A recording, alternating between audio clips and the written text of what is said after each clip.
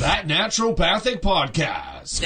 TNP. Hello there. Hi, and thanks for joining us. I'm Dr. Cara Denisio. And I'm Dr. David Miller, and we hear your frustrations. This show is for you. This show is for you if you're feeling like your current healthcare strategy is not getting to the root cause or the underlying reasons for your health. This show is for you if you've been told that you're fine, but you definitely don't feel very well. This show is for you if you're walking out of your doctor's office with 1, 2, 3, 4, or even 5 medications without any mention of diet, lifestyle, or a long-term game plan. This show is for you if you've got several specialists taking care of you, but no one is really putting it all together. This show is for you if you believe that health should be part of healthcare. These problems have solutions. We know it. Our patients know it. And we want you to know it. Naturopathic medicine is the solution that you need to know about.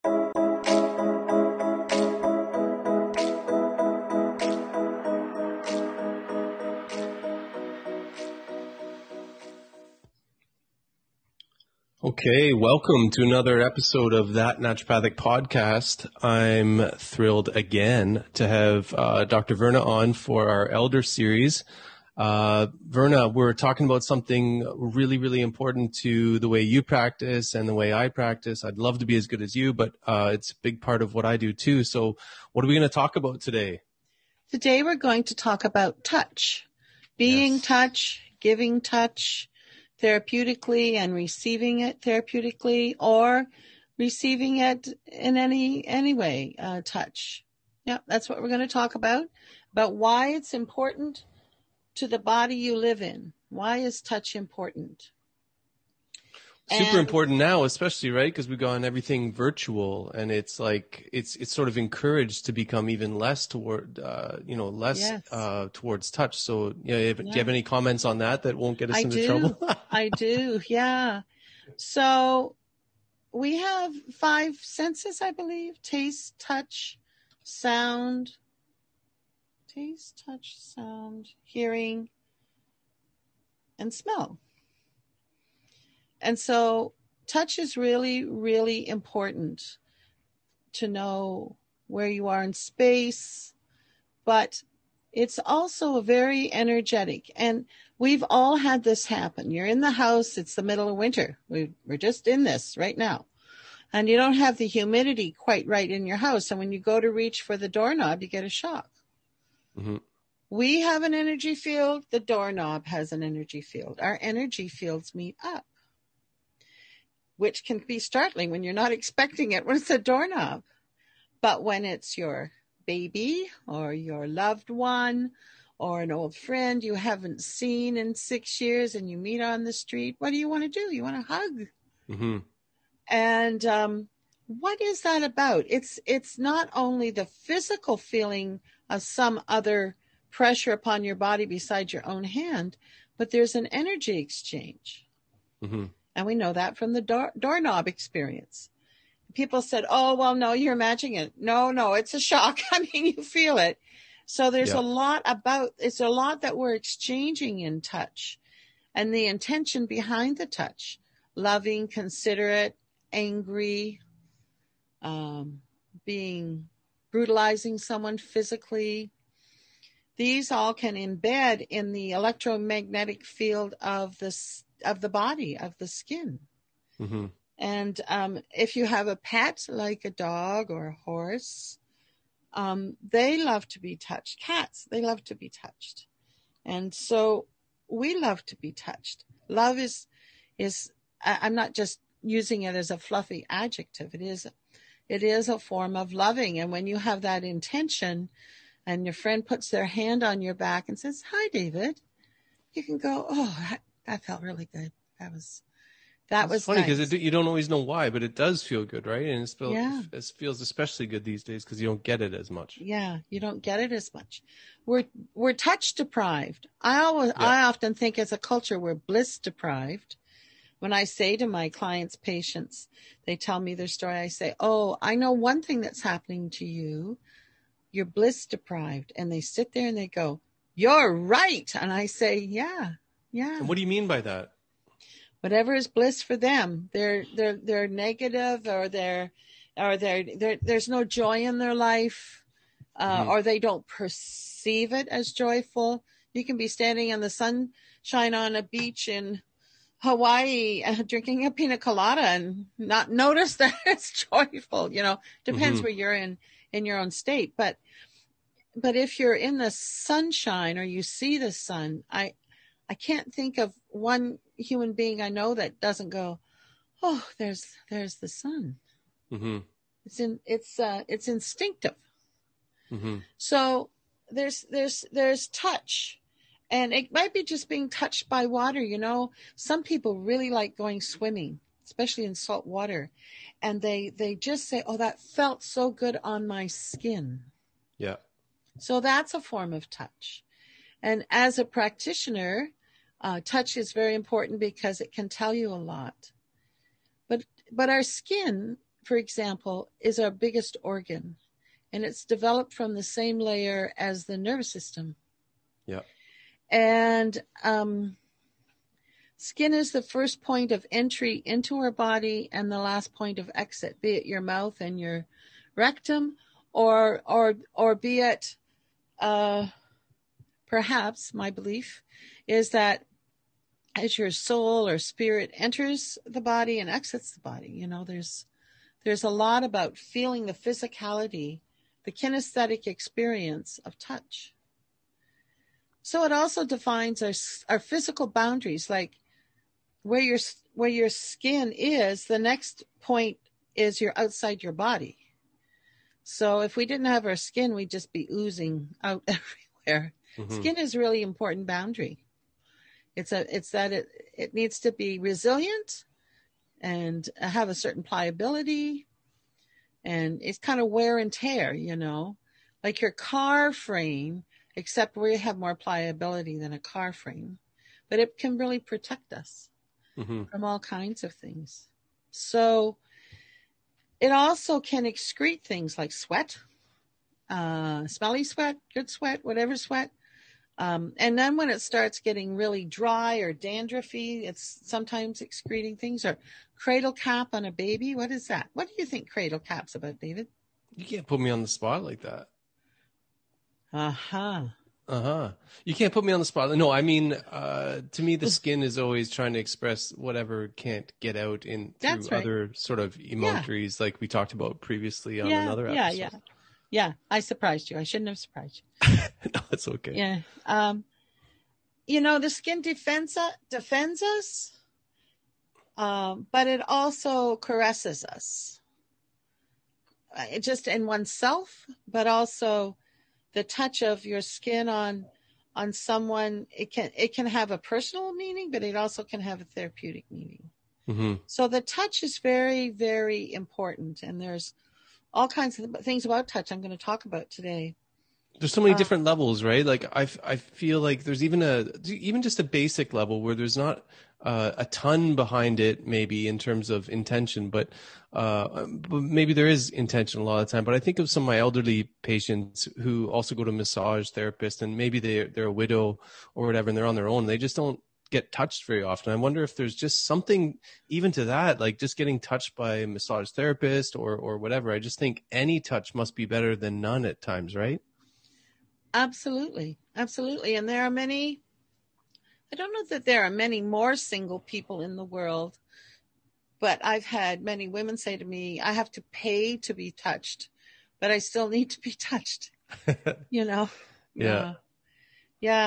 I mean, our skin is how people kind of recognizes our body shape, the sack we live in, The meat sack. The meat sack. We recognize each other. Yeah. Yeah. So there's this electromagnetic energy thing about touch. And David and we have things in our profession where you can take and set a probe on an acupuncture point, and it can measure the energy in the point. There's things like that are used by touch. But I've even used those point finders before. They're kind of neat, the acupuncture point finders, and they just measure the resistance of the tissue, right? Yeah. So what happens when you go to a healthcare practitioner because you want help or you're delivering the help, people come and say, oh, it hurts here, or it always itches here. They just come and point. And I feel that practitioners need the ability to consider many, many, many, many things kind of all at once when they're looking at this hurts here or there's a rash here. And then we ask all our kind of doctory questions like, when did it start? And is there a pattern? And is it only when you eat bananas? And then we're taught to do that. And those are all good questions. But what's stopping the resolution of whatever the symptom is? And in order to assess that, in my opinion, as a practitioner, you need to touch it. And what will the skin tell you? Does this person have a temperature in their body that's more or less the same all over? Notwithstanding the fact they just came in from the cold and their feet are cold. But no, I just mean, is they're warm everywhere, but their tissue in their low back is cold or too hot? So you think about temperature. Then you think about the texture of the skin. Are they dehydrated? Do they have that crepe papery skin? I think I talked about that last week. You've talked about it a couple of times. Yeah. It's important. So is there an oil deficiency? Is it puffy? Is there lack of a lymph drainage? Is there scar tissue there? Like when you roll the skin, do you think people will know what I mean by rolling the skin? I think so. Yeah. Yeah. Not a lot of people out there rolling their own cigarettes. I don't see them anyway, or other things instead of the tobacco. But skin rolling is a great thing to do to find adhesions, because that can really, like in carpal tunnel problems, that you can roll and roll and roll the skin, and then you'll find often an area or many areas where there's adhesions. And once you get those out of the way, the movement becomes more functional. For example, microcirculation, you can have an area which fires wrong, like a group of muscles. The one arm will fire correctly, and people say, my rotator cuff doesn't move as well as I would like it to. And you can roll the skin and palpate all the muscles, and this is where anatomy becomes important. And it's okay not to know, but when you know you don't know, you go to somewhere like anatomyzone.com and you look at the rotator cuff, and they show you animated rotations. It's really great. It is three-dimensional. It's not on a page in a book. That's There's some amazing anatomy tools now, like amazing and super helpful. I feel like in our education, we could spend more time on it. If I had to be honest, I think we could spend more time on it. It's such a core thing. Yeah.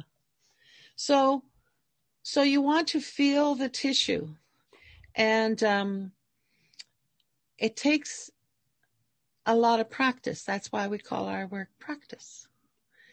And I would say if not every day, every week, I learn something new by touching. Because I have a question. Oh, what is that? What is that? What is that? Why is that there? Where's the adhesion, or where's the puffiness coming from? Or why does that hurt in a certain way, but 1 inch away from them it doesn't hurt at all, or it hurts in a different way to the person? Some people, for example, don't know they're hurting. Well, that can be true in so many ways, can't it? So feet are a good example. So I have people who sometimes come to me just for orthotics because of the kind of orthotics I use. They're functional. They're not like a hockey puck to put under your foot. Right. They help you move correctly. And so I've had quite a number of women, I would say over 60, and they've had various jobs and many children and all kinds of things. And then I say, now I want to feel your feet. I want to see how all the joints work. And they don't realize they're in pain till I know, I kind of nudge a spot that I know is not working well. And I'll say, what does that feel like? Oh, that hurts. I didn't know that hurt. Meanwhile, when you watch them walk, they're not rolling through their foot, like this. They're kind of stumping along like a penguin walk a bit. And that makes you more imbalanced. You're kind of waddling versus striding and using your muscles. But the whole body's mapped out on the foot. We know that through reflexology. And then there's lots of acupuncture points there that mean a lot of things to people who have that knowledge. But rubbing your feet can be one of the best things you can do for yourself if you can reach them. Mm-hmm. Some people are stiff or obese or whatever. They don't rub their feet. But I think if we taught children, as like we teach them to cut their nails, hopefully, if we just did a little lesson on how to rub your feet and rub your hands and, kind of just rub your muscles, but just do the feet. That would be wonderful if they just learned that as part of their health hygiene. Yeah, and I imagine from your chiro training and everything too, like the amount of nervous system feedback you're getting from those areas too are they're so mapped. They're largely mapped out in the brain, right? So you must be getting some other benefit too. Yes, exactly. So in the 1980s, when nobody talked about brain injuries, but I would have people come in and I'm thinking, their brain is hurt, Mm-hmm. And sometimes they're very untouchable. They can't hardly tolerate a voice above this, or light. Yeah. And so I would begin by finding a way in. That's what I would call it. And it was through touch. And I would do the feet very gently, very gently. And I might do the hands. I just find out what was acceptable to that person's body at that time. Sometimes their ears. Like you can very gently rub the ears out because the whole body's mapped on the ear. We know that from what we call auricular therapy, but it came out of Indochina in the 50s when the French left after they colonized it. Then they took it back to France and developed it more. So there's a lot of information in the ear. I've used it. It's incredible what you can do with it. I don't use it much anymore, but I found it fascinating and actually clinically really, really useful.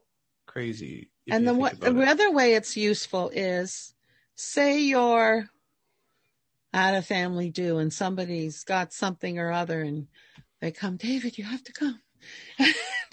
And you think, okay, here we are. We're all in our Sunday best. What am I going to do? They're nauseous. Let's say they're nauseous. Mm-hmm. So you just take that point on their ear and you just say, sit down and breathe for a minute. I'm just going to rub this. It'll hurt a bit. And then when you're done, they'll go, it's gone. And you say, what do you say, David?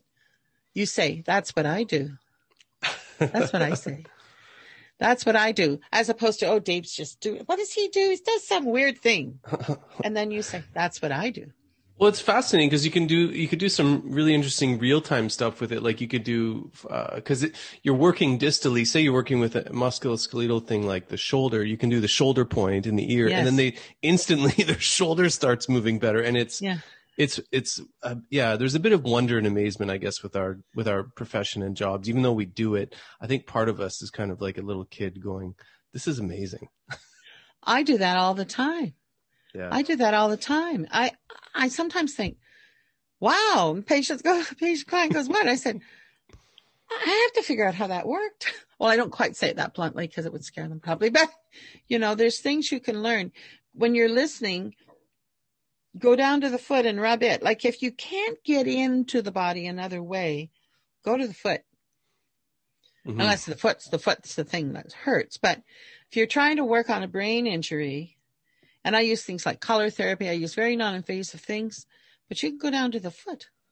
Mm-hmm. You can also use points on the foot to help birthing start and acupuncture points around the ankles. To get. You're just finding a way in, right? Like I've used my analogies aren't as beautiful as yours. I've realized this already, but I use the analogy of like a pry bar. Sometimes you just have to find that place where you can get in, and then it opens up everything. And it's not as beautiful as what you're talking about, but it's the same idea, right? You're finding a place to get in there and open things up. Yes. And touch is a way. And sometimes the touch, as you well know, David, is just put your hands on their belly and wait a moment till you have a sense that they're okay with your hands there. Don't move them. Just put them there and say, I'm just going to put my hands here. And I'm sure your hands are warm. My hands are always warm because I use them so much.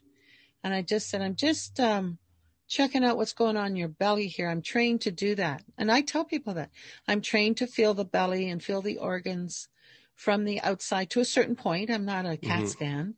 And so I'm just going to just gently feel what this is like. And you can tell me to stop at any time. Even if it's not painful, you just don't want my hands there anymore. That's good too. You need to just keep communicating with me. But in the meantime, just feel where my hands are. Just feel that. I don't use the word think about it. I just be where my hands are. Because they're there. They're participating in consciousness. Or what other word you would use. That's the word I use. It might not be scientific enough, but in consciousness. Yeah, more a receptive sort of play. You don't have to do anything, right? You're just sort of like receiving the information and that's it. That's what I tell people too. Don't overthink it. Just, feel whatever you feel. Yeah, that's right. That's right. And they can talk about it or not. Yeah.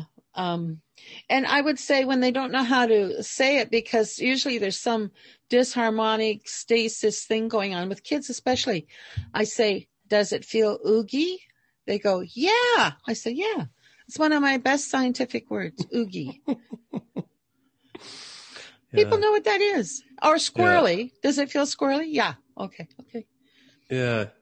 It sounds have a feel, like even the words to them sometimes have a feeling. Yeah. I don't know. I can't think of any that I use, but yeah, I'm always struggling to let people say whatever word they want, because it's hard to sometimes give it a word, and like oogie and things like that can come out. Yeah, absolutely. It's very good. Those are called automatopoeia, right? Like the word applesauce is what it sounds like what it is. Yeah. Or pickle. Pickle sounds like what it is. I'm always fascinated by that stuff. Anyway, so there's all kinds of ways to touch. I mean, just putting your hand on a friend's back, like I got your back is the message. Some tragedy has occurred. I've got your back. I'm right here. I'm right here beside you. I'm not going anywhere. Sometimes I say those things out loud, but sometimes I'm just stand near them, not in them. And just, I often touch them, but sometimes they can't hardly stand the sensation of touch because it brings them back into their pain of sorrow. Right? Well, I thought of you last week. I had a patient, and she's had a motor vehicle accident and a brain injury and vision associated issues with that. So she's in a bit of a rough place. She's young. She's was very vital, working out and being healthy and everything. So body's experienced some trauma, but when I put my hands on, it's like it sucked me in. It's like, I thought of you because it was the opposite of what you're saying there. It actually, the body said, here, come touch here. It's all good. Like it actually felt like it brought me in a little bit. And these things are hard to communicate over a podcast or whatever without doing them, right? Right. That's I have the course on touch. It's called Beyond Palpation. And it sounds like, or touch. I couldn't ever figure out how to label this course, but it is a great experience course. It's just a day, because everybody was busy. Well, now we're just COVIDed. I'm not coveted. I'm COVIDed. But anyway, so we have all of these membranes. And sometimes when you touch people, you kind of get an idea of their energy. And when I first tried to even think about this as a practitioner, I thought, I don't know. Like it was just, there was no reference point in my cultural or intellectual upbringing. I didn't really have it. But one day I remember feeling a person who I was somewhat acquainted with, and I put my hands on their body, and there was like nobody home. I thought I could almost feel like my hand could go right through them.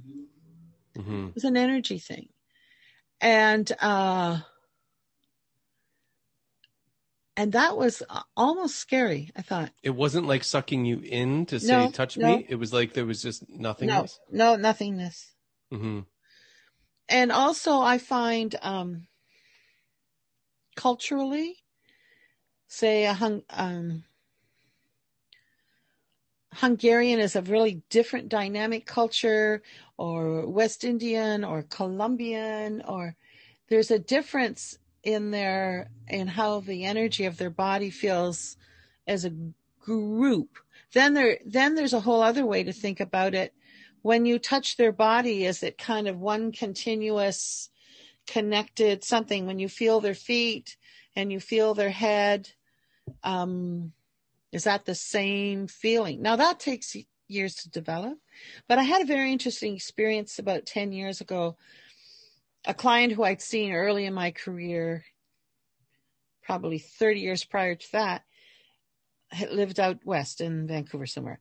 And she came into town to visit another acquaintance we knew, but she had a migraine coming off a plane. Could she come by? I said, sure. Just come and I'll see what I can do. So she was used to seeing an osteopath. So I did osteopathic work. And as soon as I had her head in my hands, my doctor brain remembered the energy of her body. I thought, oh, this is so-and-so, not my personality. I actually knew it was her. Yeah. Okay. That's mad skill level. But is this related to that thing when, like, I work with some chiros that are great, too. And they have this understanding of, when the person comes in again, they can say, it feels more like this, or, yes, you've changed. It's interesting because you can't really chart that very well. It's more like a knowing in your hands or whatever. Is that sort of similar? But like, it's similar, but it's, also, it's kind of like hearing somebody's voice you haven't heard for a long time. And it's not like they were your brother or your sister, somebody you really knew well. And you hear their voice and you think, I know that voice. Yeah.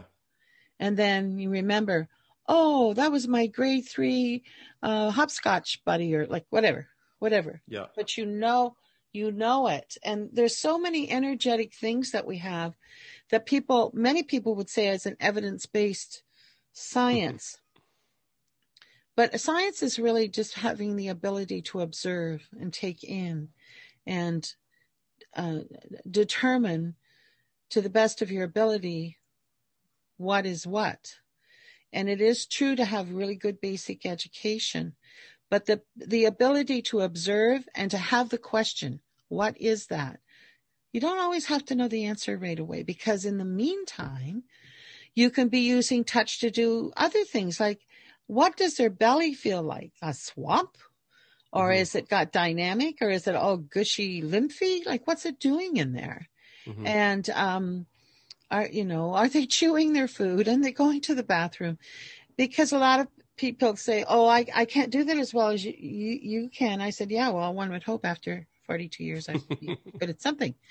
I said, but there's things that you're unknowingly passionate about in your work. Follow that. Follow your curiosity. Mm-hmm. Follow, I really, really like to examine people's feet. Can you tell? I like to examine people's feet.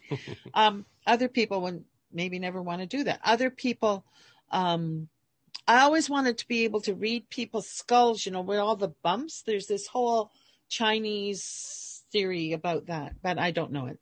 It makes me curious.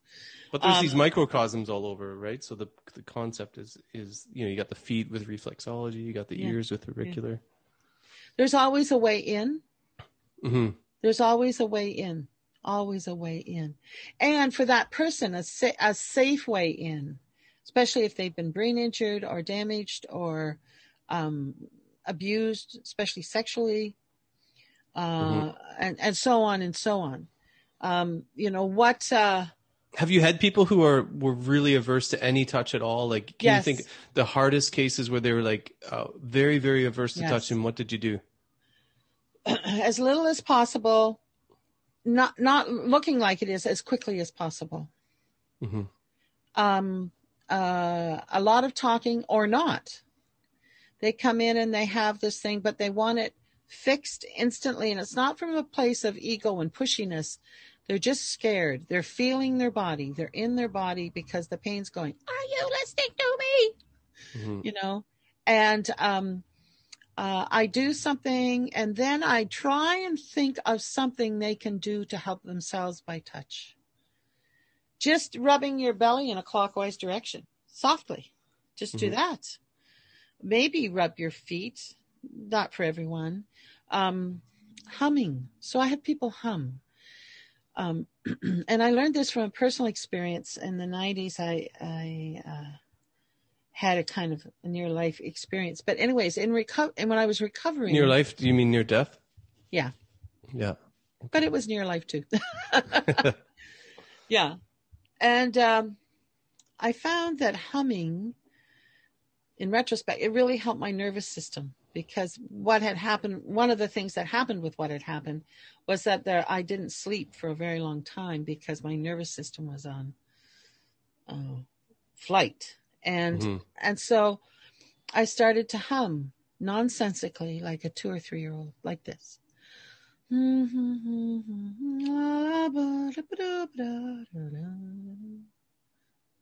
That's how kids do it. I just say hum, use this vibration of your own voice and your own body. And if it feels okay to do this, go to where the pain is or where the stress is. Or what do you mean by that? Go to where it is. With the humming, send the vibration. What do you mean by that? It's because some of this stuff is difficult for people to understand. Yes, I'm glad for you asking me. So if you put your hands on the top of your head and you make a deep sound like this, you can't feel it. But if you were to feel your belly, you would feel the vibration. But if I'm not a singer, you'll find out in a second. But if I go, I can feel that. I can feel my fingers on my skull feeling that. So the higher the sound, the higher it is in your body. And the lower the sound, like in your boots, you will actually feel it. So I teach people this. I have them put their hand on my upper chest, and I'll go, I said, did you feel that? Did you feel your fingers kind of almost vibrate? Yeah. I said, so that's the sound for that part. So then. Like where it resonates. Where it resonates. It's vibrating your own body. And isn't it interesting that every indigenous culture that lasted for any amount of time had some form of sounding? And we see it in our Canadian indigenous people. We see it in every indigenous culture, and it might be chanting. It could be what they're doing in very many historic Judeo-Christian. They have a way of doing that. But sometimes the sounding is like, whoa. You know, it's not like my sounding in my culture, but there is a way of making noise through your body. Yeah, the concept is the same. The details differ. Yeah. So since everybody has a form of but doing Verna, that, wait, before you go on, like this, that sounds like, so you're doing this a long time ago. This is in the 80s or whatever you were talking about a long time ago. It sounds like, I think some people are using this for sort of vagal, vagal tone. Is there some overlap here, or like Absolutely. Is that a different perspective of the same kind of No, thing? I was just doing it because I knew I was in big trouble and I needed not to check out. So, so I used sound. And what was interesting to me, after a while, I was seemingly singing some tune. And then I realized it was all the tunes I learned in Sunday school as a little girl. But I didn't realize it while I was doing it. But singing Sunday school songs when I was a little girl out in the countryside on the farm area was the only music we really had. So that's where I went to, I guess. Yeah. So Verna, when you get done, I want to talk about touch as a language. So sorry, I didn't mean to interrupt, but when I want to talk about touch as a language, I'd love to hear what your perspective is on that when you're done this part. Sorry, I interrupted there. No, that's okay. I'm trying to figure out whether I was finished that or not. What do you think? Am I finished that part? Maybe I sensed that, but you could go on. That's the problem. You could go on. It's a good thing, but yeah. Well, I really encourage people to make sounds, sing in the car, but also make nature sounds, or go to the top of a big hill and scream if that's what's going to work for you that day. I think a lot of people have said that's been therapeutic, just screaming. Yeah. What's your take on that? Just cathartic? Well, it really gets their liver chi moving.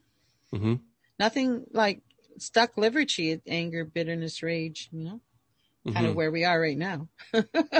Yeah, for sure. So if people don't know what that means, like when you say you get your liver chi moving, you mean like what would traditionally be called maybe in like Greek medicine or whatever, like bilious constitution, that sort of acting bilious? Is that a raging person with a red face?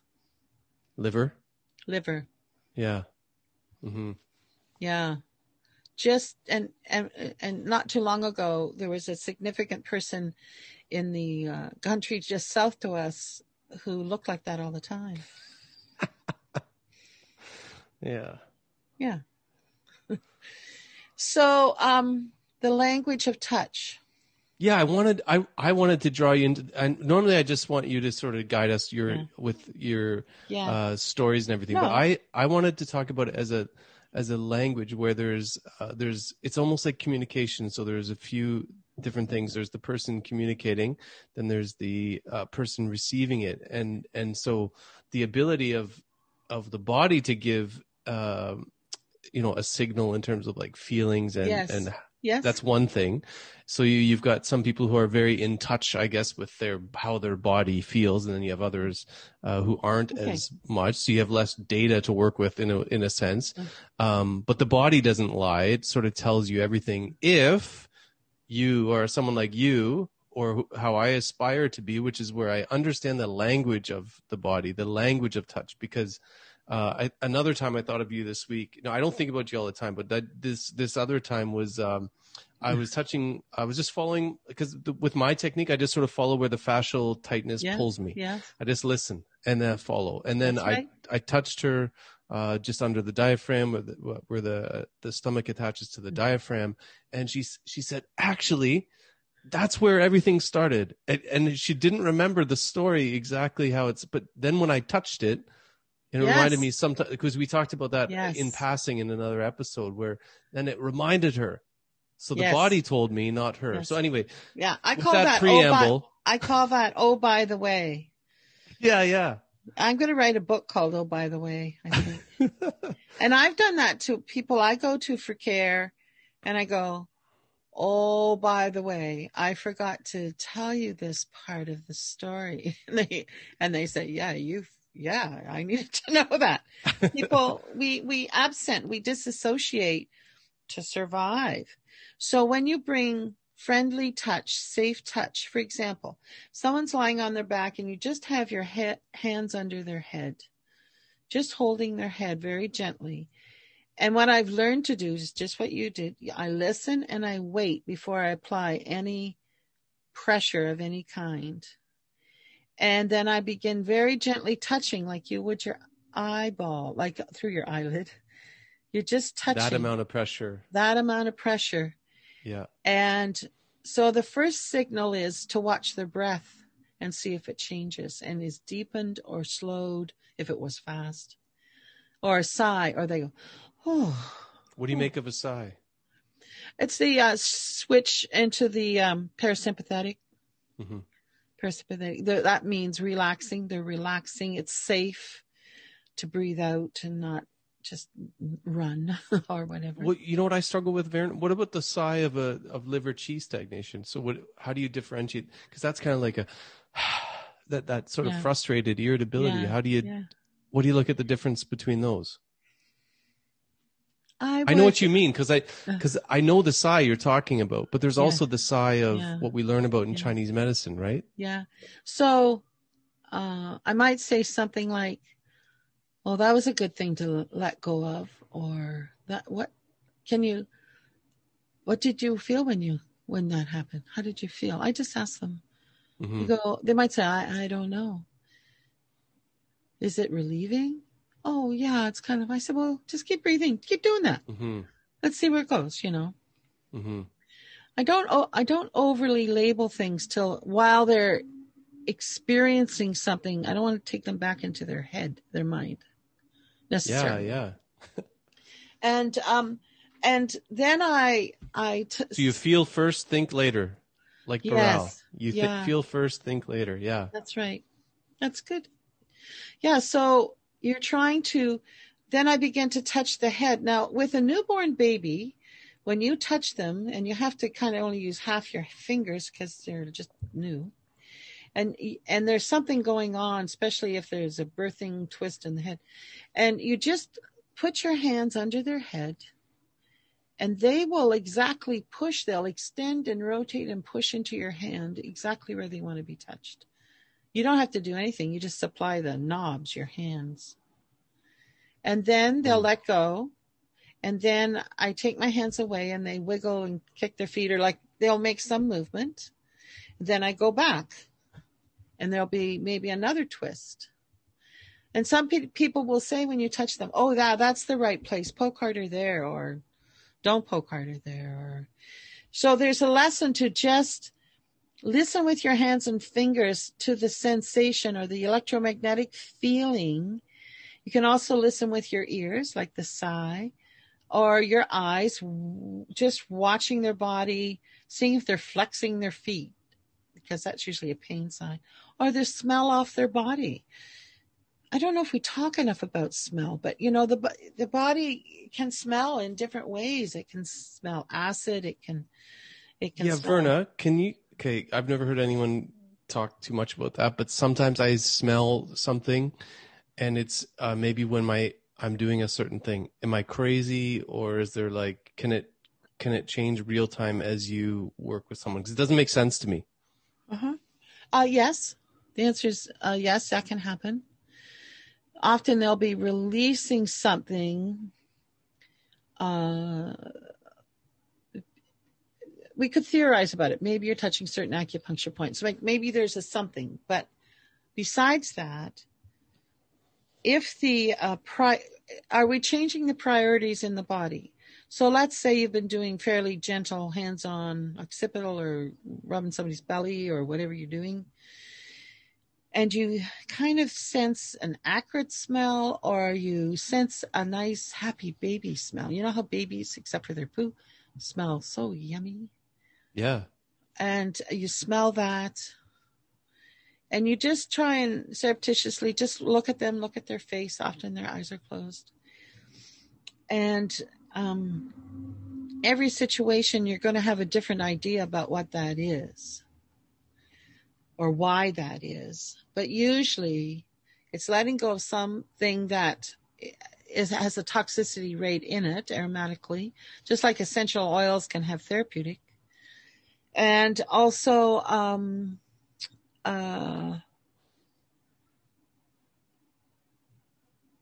the body reprioritizes. It can let go of that now. It doesn't need to. What's the next thing in line? So here's a thing I might have said before. If you have a heart attack and break your leg at the same moment, your leg will not hurt, because the heart's more important. Mm-hmm. So heart, eyes, brain are the most important. So if I throw you naked into a freezing snowbank, your body, the blood goes to those three places, top priority.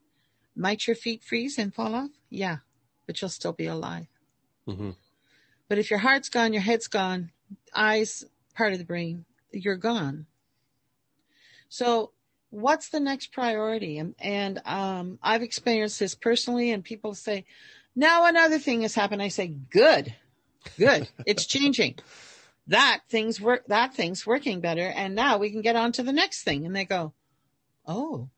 So people come in with a left lower sacroiliac jam, and it's like, oh, I fell on that 30 years ago down some steps, and it's got a wad of double bubble gum on it. It's got so much scar tissue. And you work on that, and they're walking fine. The next time they come, now my right side isn't working, very accusatorily, because I said, oh, do you think it's a bad hip? What do you mean? I said, well, it's just doing what's next. It's showing us where to go. Mm-hmm. It says, okay, now I'm important.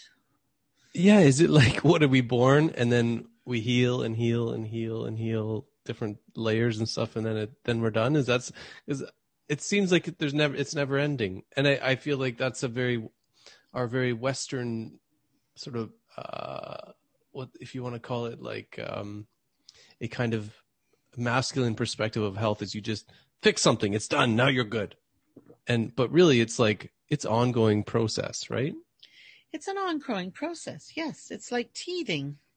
Just because the baby's screaming, you don't presume you'll have to annihilate teeth from their body, because you know experientially that they're going to need that to chew food.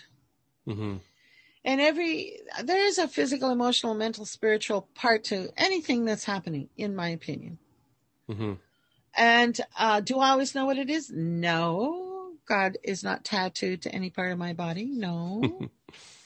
But I do know that there is something in the experience of it that is unwinding and helping. And even if it looks very horrible, you can help people learn how to deal, manage, evolve through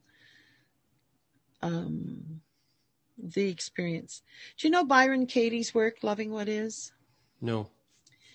That's Byron, last name Katie. She wrote a book called Loving What Is, and she has a great website, and with consent of people shows her work interviewing. So she was talking to a man who had a facial carcinoma, and he lost part of the face, and he had his tongue, and he had both, maybe lost one eye. Anyways, she said, he said, I just wish I never had cancer. And this is really interesting therapy. She said, is that true? Is it really true? What has happened to you since you had that cancer, and who you met and all these things? He said, well, I met the love of my life, and I'm with her now. Mm-hmm. And all the things he learned. She said, so it is true you had cancer, and that is really difficult. But to deny your life since then, to say it's horrible, you met the love of your life. How many people get to do that? Mm-hmm. And it isn't, she's not bossy, like you should know better, or aren't you thankful? It's just really interesting work. And she has 4 big questions, but the last 2 are, if you're thinking, oh, I wish something, you just don't like something. How do you feel when you think that thought? And the best one is, who would you be without that thought in your life? Not suppressed, but what if it wasn't one of the things that was burdening you? So who knows what's really going on when we incarnate and live a life, but there are many, many things to learn about. Doesn't mean we all have to cut our legs off and roll around, but I think there are ways to help people with their suffering, not to deny it, not to pretend you're going to make it go away, but to be there, right there with them, mm-hmm. and to do active listening and to say, this really hurts. And then I sometimes tell them a story, well, what's happening right now in your leg that has 2 plates and 16 screws, and your ballerina, like whatever it is, this is what's happening. And I might sneeze in a moment. And this is what's happening. And your body's making bone. And then I talk to them about what that actually is like. One big thing is we don't know what's going on, especially in the milieu that we're living in right now. But people don't know what's going on in their bodies, because when allopathic medicine came, as you said, oh, we just have to fix this. If it doesn't work, you can just cut it off and continue on. Fix this. But the body actually knows how to grow hair and babies and toenails and filter in your kidneys so that you pee out what you don't need. And I don't know how to do that from my mind. I don't know how to do that. I mean, I can read about it, but really, I don't know how to do that. It must be part of a lot of naturopaths, like we don't maybe talk about, but we have kind of a reverence for the kind of wonder and amazement. Go back to what we said earlier, just there's a wonder and amazement that comes with viewing, observing, and working with what the body already does. Yeah. So listening with your smell and your ears and your eyes, listening with all your perceptions. And sometimes you'll touch a person's body, and what you experience in your sensing of your fingers can be startling. I think I've never felt anything like that before. And you might not know for days or years what it was that you felt until you felt it the next 6 times. And I feel crazy when I feel something sometimes, because this is why I wanted to talk about the language and how, like, when you first start doing touch, it's like you're a toddler or whatever. You don't have all the syntax and all the different ways of saying things. And that's kind of how I feel sometimes with learning the touch. Right. And one time I felt what I thought was their adrenal gland. It was very strange. I don't know. I'm very rational. I don't know how to explain it. But when I tried to engage, I tried to communicate with the organ with my hand. I felt like a gelatinous, like a jelly sort of feeling, with not like the hardness of the kidney. And I was like, I think that's the kidney. But I did feel kind of I don't know, not crazy, but like, how do you know what you're feeling? It's difficult, right? It is. And sometimes you'll very gently, apart from a pregnancy, which the baby will often push right back at you, but sometimes you'll be in a piece of tissue and you'll think, whoa. And if I know the patient very well, I said, did you feel that? They go, yeah. It's like it's pushing. Is it pushing back or is it reaching out? That's part of the question. You know, everybody has their own normal. Like people have different size shapes of stomach.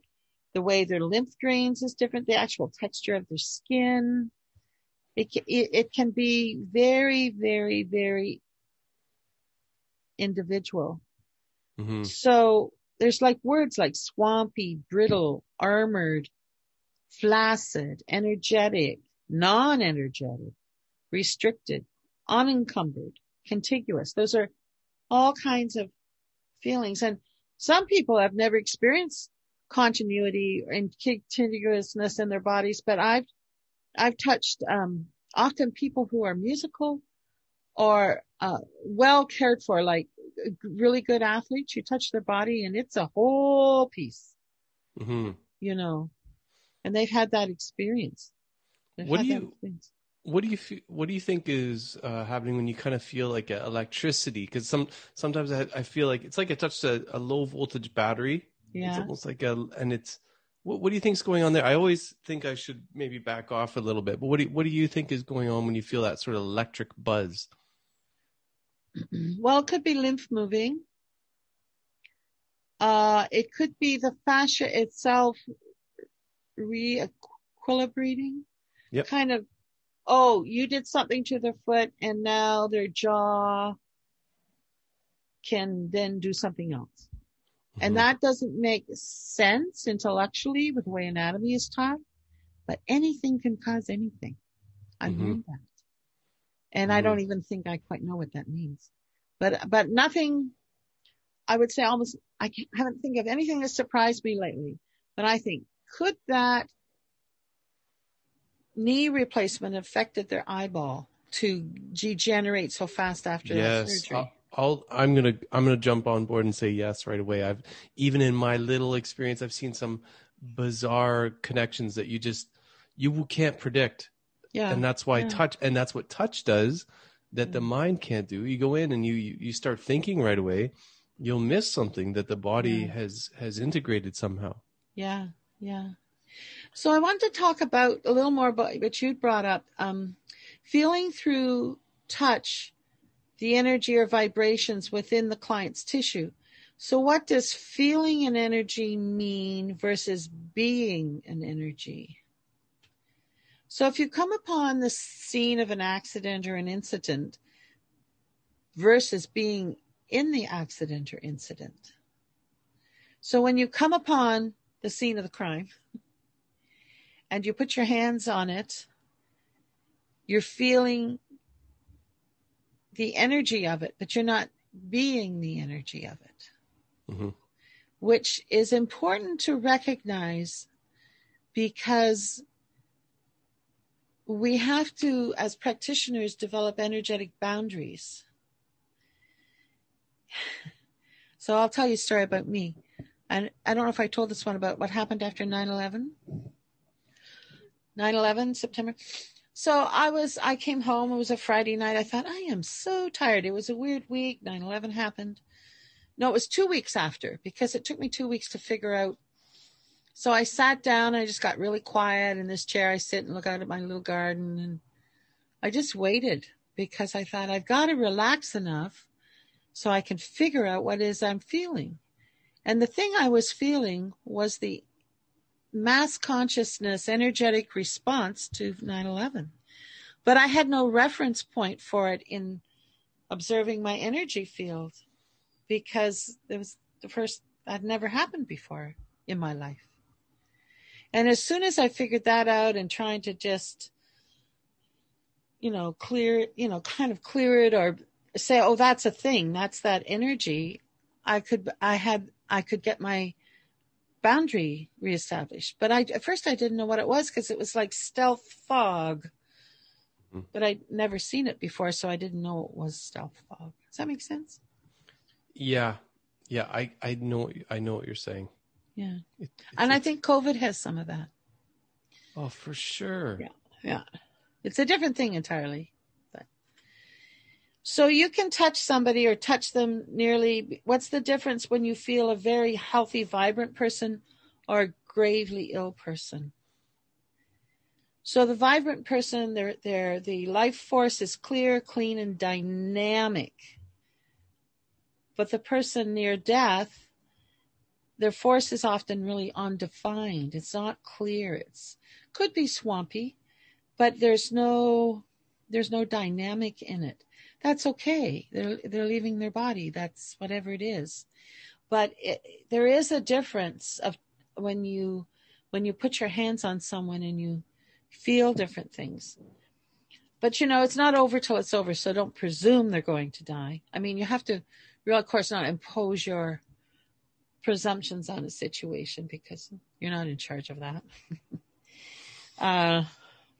Sometimes if you've had a long-term client for decades and decades, and you know how they feel, if they feel out of phase with themselves, and there's a stress, something's happened, and sometimes I'll bring it up, and sometimes if I know them really well and they haven't told me, I kind of wait till they tell me, because they'll get to it if I just hold space for it. And the body helps you get there? Yeah. Just to touch them, bring them back to themselves. And often that involves the skull or the sacrum. Just pumping the sacrum or the belly. Holding the skull, just holding the sacrum and the skull at the same time, so by their side. And listening to them. Yeah. Mm-hmm. So there's all kinds of different touch methods. Gentle for the naturopaths, I wanted to say something for any naturopath listening. You said, and we said it before, but I think because we're talking about touch, it makes sense to talk about it. Is that you said as any kind of clinician, you think that you should have a touch therapy that fits your curiosity or your interests or whatever, right? Yes. So some people would never want to administer high velocity adjusting. Fine. Some people just want to do that. Fine. So there are so many ways to work, and there are so many kind of methods. The first thing I would do is encourage you to touch, just to feel the spine or their hand, and just move it around, and you'll think, I don't know what I'm doing. Well, you don't not know what you're doing. I mean, you're not going to rip their arm off. And you begin and you observe them and you watch their face. They say it isn't broken. And you know how to examine somebody for a broken bone, because sometimes it's missed, and you say, okay, sometimes little fractures don't show up right away. Has it been a week? Go back and get it re-x-rayed, or like whatever, But then there are things you can do. You can learn to kinesiotape something that's hurt. And that's really, I love kinesiotaping. It's fun. It works well. How does it work? The actual tape? I've used it. I can't believe how well it works. I've used it for like when I had soccer injuries and stuff like that. I don't know. I've wondered how it works. Like, is it neurological? Is it lymphatic? I don't really know. It's yes, all of those. It sets the body's proprioceptors in the nerve and tissue and skin muscle so that it has support. Just like a hand on your back, Dave. It's that kind of a thing. And the first time I saw it, I went, give me a break. But then I've used it a lot on myself and other people. And they said, how's that going to do anything? I said, this is magic, jokingly. I said, now walk around. They go, oh, you don't have to lurch at every step. It doesn't mean you're not hurt, but you'll recover faster. You'll really recover faster. Verna, is there any really important stuff that we need to get out in this episode on touch, which I think it's going to be I'm biased like we all are, but I think this is one of the most important things to talk about. Is there any really important stuff you need to get out of the download? Remember you talked about downloading. Yes. I'm just going through my notes here. I talked about that. Oh, just the different methods. Fingertips have the most energy for touch. I often think there's a whole other kind of meridian that comes out like right out the end of the finger. So some people who are really raw emotionally, physically, if I just gently touch them with my fingertips, because there's a lot of energy in my fingertips. They go, oh, I said, okay, just a minute. I'll just change the position, and I put the pads of my fingers on. Or I'll use the palm of my hand, just touch with that, because there's a different level of energy. Have I ever measured it? No, not on a machine, but I do know that to be true. And then you can do wave like pumping, or you can scoop like mashed potatoes, like you can, especially in the belly, you scoop the outer edges around the pubic bone and the ribs, just scoop everything towards the center, so the mashed potatoes aren't falling out of the bowl. It took me a long time to come up with that analogy. Then you can actually move things that you hook the tissue like I don't know what. You hook it and you move the whole thing versus poking it with your fingers. And there's points you can use that you might know as it might be acupuncture points, but you think, I need to connect these 2 points. Do that. Skin rolling and different pressures like eyeball pressure, tip of the nose pressure, skull pressure.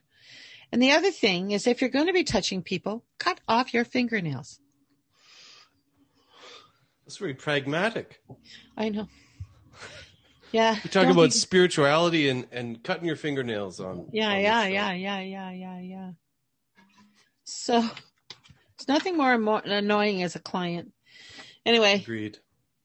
So, what else did I want to tell you here? Touch. There's a thing called growth hormone, and children have it. That's why they grow. But in adults, it's a repair hormone, like it repairs. So when you get a massage, all this growth hormone goes around and helps clean up and repair tissue. So that's a really important thing. And microcirculation. So we have in the nervous system, in our circulatory system, we have 100,000 kilometers of capillaries in our body, which is 75% of the blood volume. Who knew? Interesting. And there's a vasomotor action from the nervous system, the automatic nervous system, to create a little vasomotor action in the capillaries 3 to 5 times a minute. But in some people, it's 3 to 5 times every 10 minutes. That's not good. So you want your microcirculation system working well and moving and walking. Is it like a peristalsis kind of thing that it yes, does? but like it's the nervous, the smooth muscle in the vessels is affected by the nervous system. So, yeah. And the blood doesn't move just because the heart pumps it, because the heart couldn't do that. There's a whole vasomotor system that does it in the system, in the body. So that's really, really important and exciting when you think that the oxygen and nutrients get delivered better, and the carbon dioxide and the debris comes out. You have to keep your vasomotor action. For sure. I mean, I think that's why the osteopaths say the rule of the artery is supreme. That's right. If you don't have blood flow, it's not going to end up pretty for whatever is that tissue. Yeah. So there's a lot of things beyond palpation in the touch. And I started out as a chiropractor. I was only looking at bones. And then the belly appeared. And I went, oh my God, what is this? How do I do this? And after you've touched 10,000 bellies, you'll be really good at it. Mm-hmm. But just try, just feel, just see.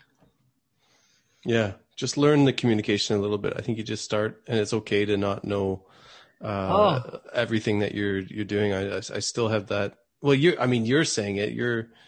You've touched that many, and you're still learning. So Yeah. I think as long as we're okay with not knowing everything, I think, you get really precise and you get really specific information. Sometimes, like when I'm having a good day, I feel like that happens. But even if I don't get that, it's a form of communication with the patient. There's going to be data that they didn't know was there, or that I didn't know how to get otherwise. That happens with touch.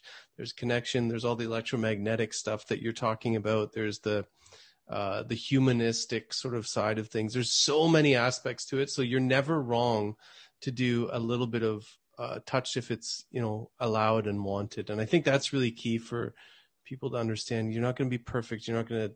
But you're going to get something good happen no matter what. And get therapeutic touch done for yourself. Just went to the osteopath this week, Verna. So nice. I'm doing it. Yeah. That's nice. Yeah. So the other thing, as I'm leaving you with, is you can just help the person breathe by holding your hand on their low mid back and on their belly, and say, just go breathe to where my hands are. And then put the hands on the side ribs. Just breathe it into that. Just breathe there. Mm-hmm. That's all you did for 20 minutes. They'd feel fabulous. Mm-hmm. And if you want to help a child with asthma, you don't have to tell them to breathe where your hands are. You just put your hands on them and they breathe where your hands are. So are we at that point then, Verna, where we give you one last chance to leave our listeners with your most important sort of concept that you want everyone to get from today?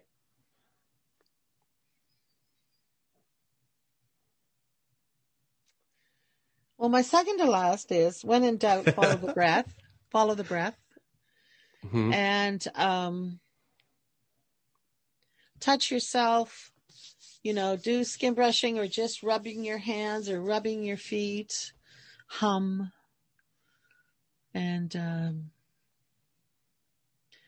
skin is a miraculous thing. It's the bag we live in, it's like really quite something. It's a miracle. Get in touch with touch, basically. Yeah. Oh, yeah.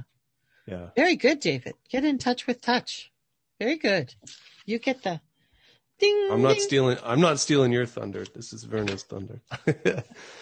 Okay, I think that's a beautiful way to end then. Get in touch with touch, and I think that's a wonderful way to end. So we'll leave it at that then.